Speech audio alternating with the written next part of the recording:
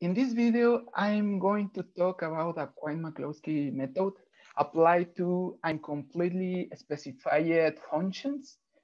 I'm gonna show you step by step on how to perform this algorithm in this situation. So let's start.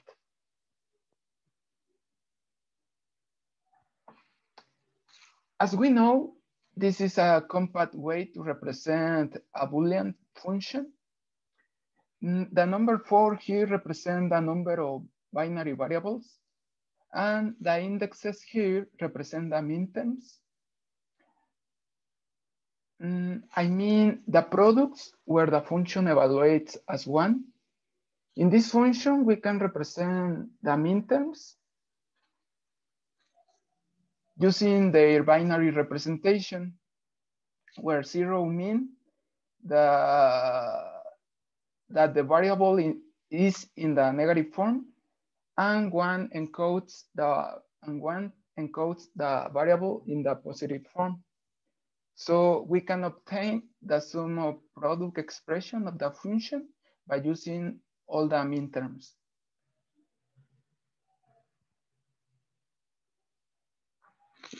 In the case of incompletely specified functions, we have the minterms, and we also have this part that is called the don't care terms, where the output of the function is not important. So we can select the output value as our convenience, which is 1 in our case. This trick has the objective of helping to generate adjacencies in the Quine-McCluskey algorithm.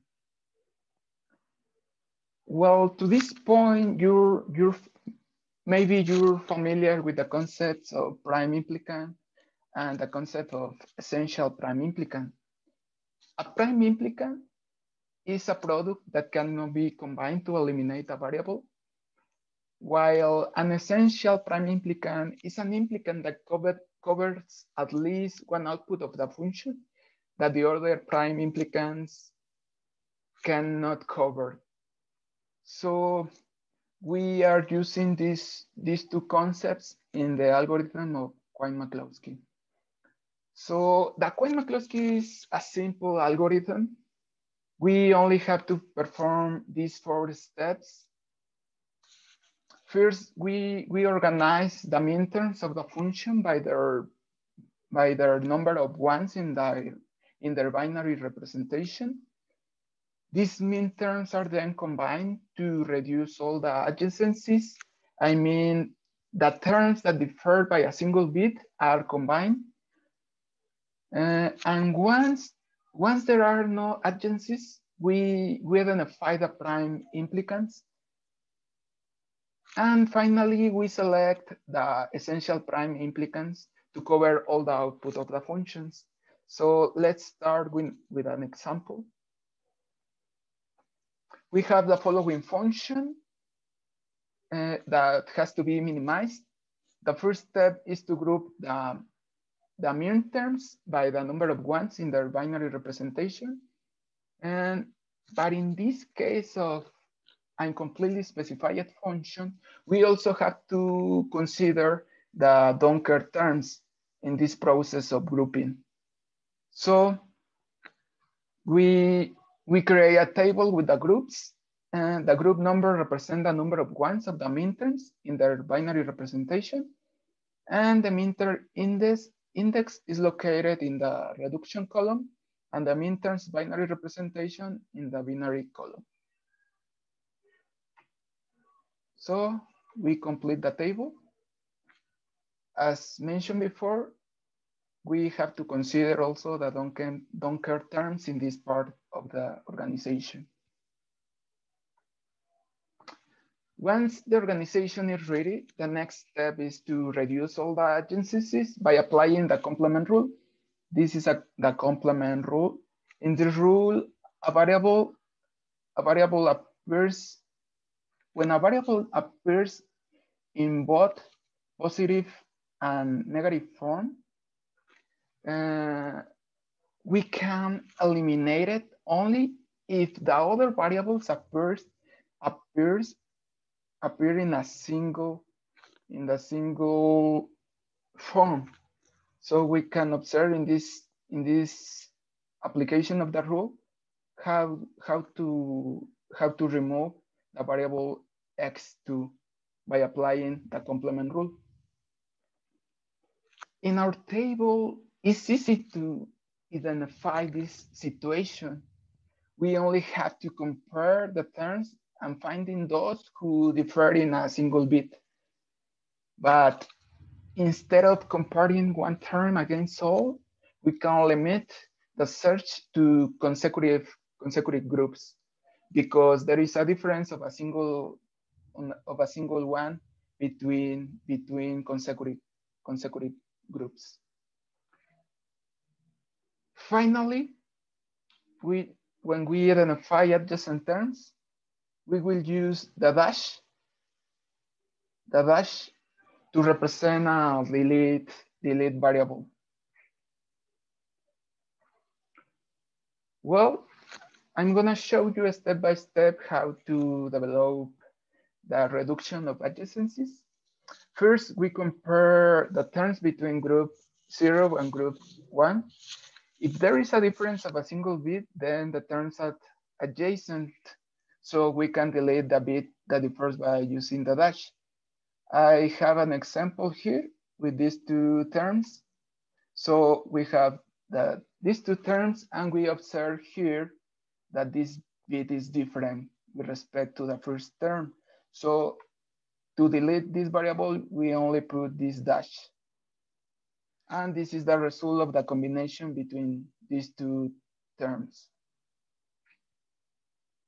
And we have to mark here, the terms that have been combined to identify in the next iteration our prime implicants. But also in the reduction column, we put the combined terms. I mean, the reduction of these two terms is combined in a single reduction. And also we put here in the binary column the result of the combination. We have to repeat the process with all the terms of group 1, so we can observe the results. Then the terms between groups 1 and groups 1 and group 2. One important aspect here is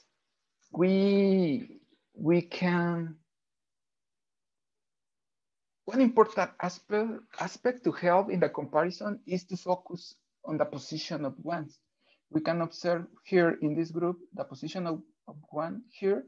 So it's easy to find adjacent terms by identifying the terms in the next group that share the same 1 position.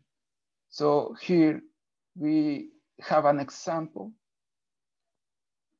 And here we have another example.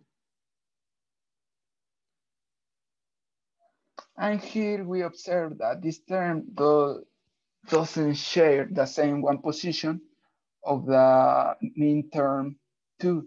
So these two terms can be combined. These are all the results of the reduction of adjacencies between groups 1 and 2. I recommend to you that you pause the video and check the results. Now, these are the results. These are the results of the reduction of adjacencies between groups 2 and 3. We can note at this point we have all the elements marked. Therefore, we don't have prime implicants yet. In the second iteration of the algorithm, we repeat the process, but on this occasion, we have dashes in our terms. So I recommend to focus on the dash position. because the terms with the same dash position are potential terms for the combination. Another important aspect is that when a combination exists, we don't have to include in our results, but we have to mark the terms because they are included in the implicant generated previously. Well, these are the results of the reduction of adjacencies between groups 0 and 1. You can check the results. And now is your turn to obtain the reduction of adjacencies of groups 1 and 2. Pause the video and do the exercise. Well, we only have one reduction between both groups. We can observe the reduction here.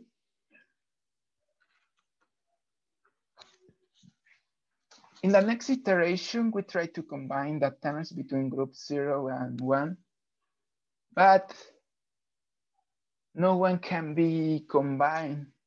So all of these terms are prime implicants. As mentioned before, the terms that cannot be combined are prime implicants. So we identify our prime implicants because they can be combined.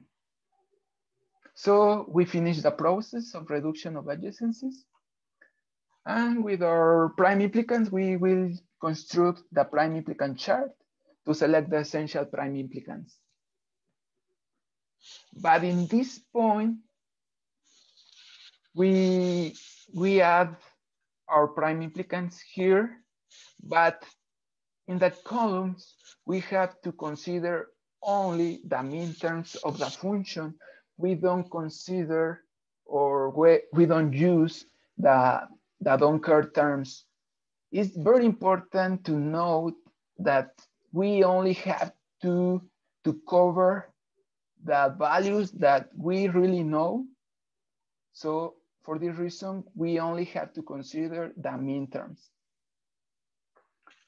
Then we mark the terms with an X that our implicants include. We observe here how the prime implicant include 4, 5, 6, and 7.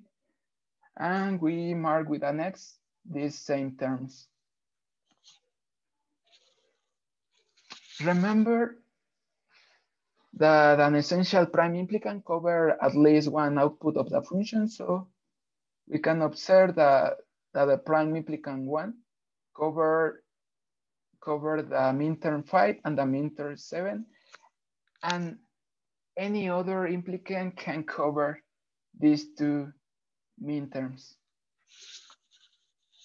Then we have to mark all the columns that cover our prime implicant essential. So in our case, there is another essential prime implicant here because the implicant 2 covers the 12 mean term, and any other implicant can cover it. So we mark the corresponding columns of the prime implicant 2, and we can observe that all the terms are covered with these two essential prime implicants. Therefore, we finish our process. In this point, in some cases, it's not so easy to select the essential prime implicants. So I recommend reading about the row column dominance relationship just if you face this problem. So the final result is the sum of product expression generated by our essential prime implicants. We observe the result here. Let's review. We identify some difference concerning the application of Quine-McCluskey. with completely determined functions. First, for the reduction of adjacencies, we take into account the don't care terms, but in the selection of essential prime implicants, we only have to consider the mean terms of the function, okay? So that's all, guys. Thank you for watching this video. See you the next time.